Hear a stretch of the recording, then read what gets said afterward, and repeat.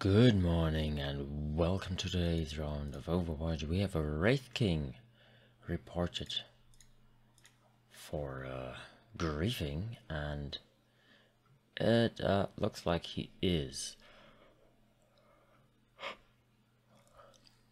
Yes, he is conga lining Monkey King here. As poor dude has to fight mid Alchemist with Wraith King just standing behind him soaking EXP. It seems like Wraith King changed to being AFK, and yes, it's 091, and that should be very clear. But Bounty is cleaning up. Right. Definitely guilty here. Okay, this time with sound, because yeah, my PC is messing around with auto start and stuff, so yeah, some things went wrong. Invoker support is reported for feeding, and yeah, I can see why. Well, at least the griefing. Then he is support in mid at 11 minutes. Rubik and Snapfire are mid, so something is wrong. I guess his Invoker is trying, but at level 3 there's barely any chance he's doing stuff. I don't... How... 1-14-1, so we have a Monkey who is feeding and an Invoker who is feeding. And I mean, it seems like he's trying, but that also looked like he wanted to walk under the tower. So I'm not really sure what's going on, but I think we can conclude with 0-17-3 and 1-18-2 that these two are feeding, but we only can report Invoker here. Well, here's the next case, and we have a Juggernaut who is reported for griefing, and it seems like he went to the jungle at some point.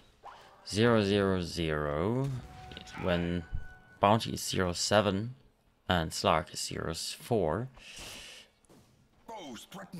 Also, the lineup is very core heavy. And Jagger finally seems to be playing. He's 3-4-4 now,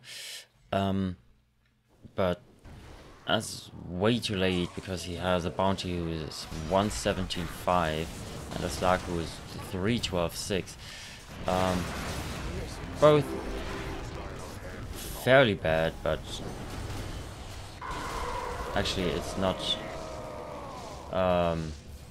too bad at nearly 40 minutes. But yeah, Juggernaut could do a little bit more.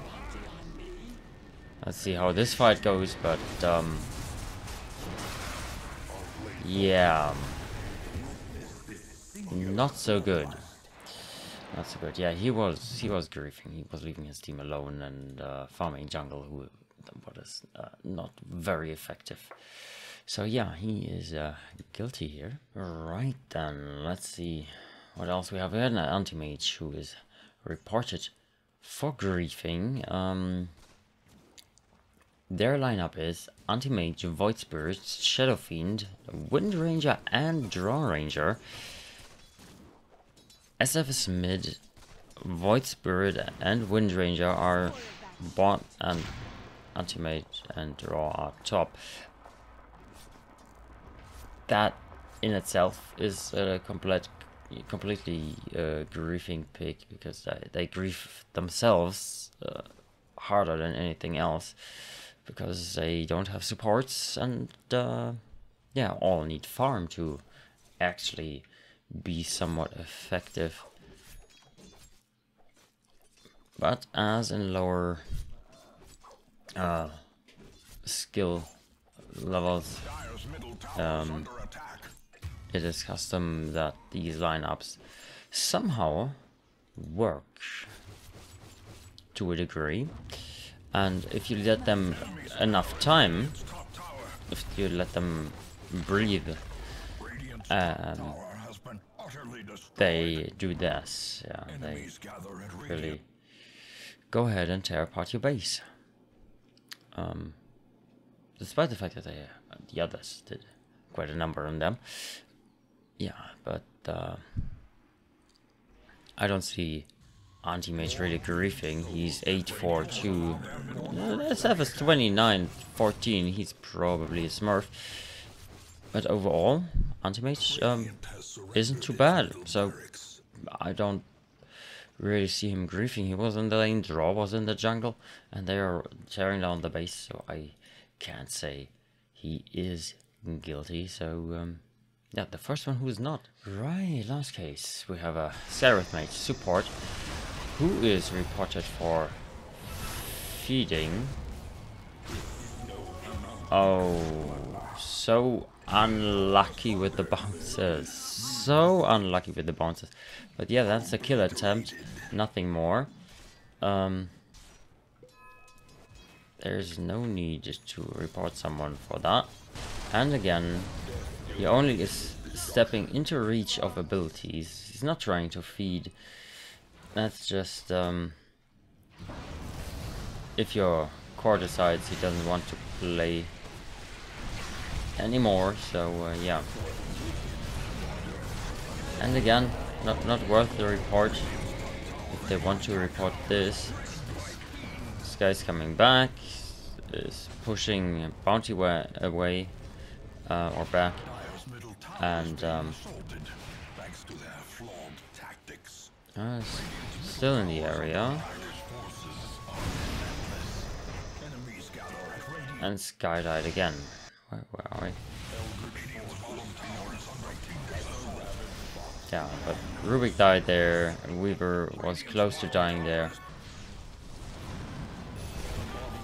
And, well, they dive towers, they dive a bristleback, they just marched through towers by now. So, you can't really blame Sky for this. It's 15:55 by now. There is no way they are coming back from that. I mean, he can try, but I mean, yeah, so overwhelming enemy strength. So the second one who is not guilty. Quite intriguing that the last two were not guilty. And with that, we are finished for today, and we will see us tomorrow. Bye.